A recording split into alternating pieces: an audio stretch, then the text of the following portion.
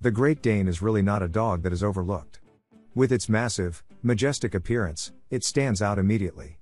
But contrary to what you might think based on their appearance, the Great Dane is a gentle dog breed that is also suitable for families. In this video we will tell you everything you need to know about this breed. Number 1. Origin. The Great Dane is the oldest dog breed in modern dog breeding in Germany. However, the origin is only partly in Germany.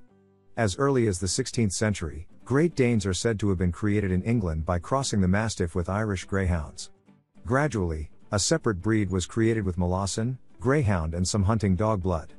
The Great Dane combines the elegance and speed of the Greyhounds with the strength and nonchalance of the Molossins. The ancestors of the Great Dane were used for hunting. However, mixes of her with other breeds are rather rare, and that's a good thing. This giant with an inappropriate temperament, like that of a terrier, would pose a serious danger to us humans. Number 2. Appearance. Representatives of this breed have a short coat, which in healthy animals is dense, smooth and shiny.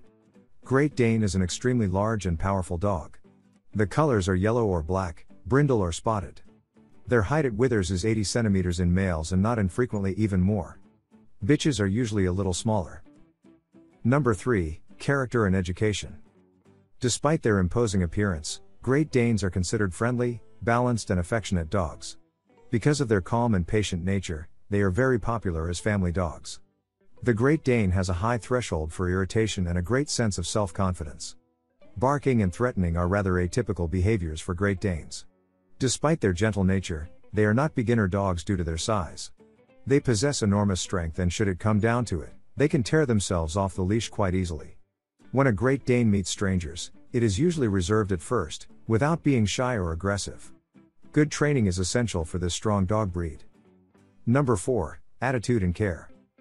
A meaningful and sufficient occupation is also with the Great Dane basis for a harmonious coexistence. When she is still young, she will like to move around a lot. Wild play, climbing stairs or long walks should then be avoided, however.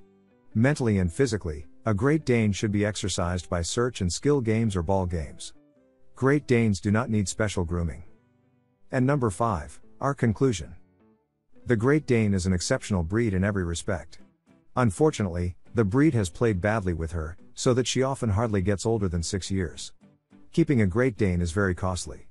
However, if you can provide her with enough exercise, preferably in a more rural environment, she is a family-friendly dog with whom you can experience many things. If you liked the video, I would be very happy about a thumbs up.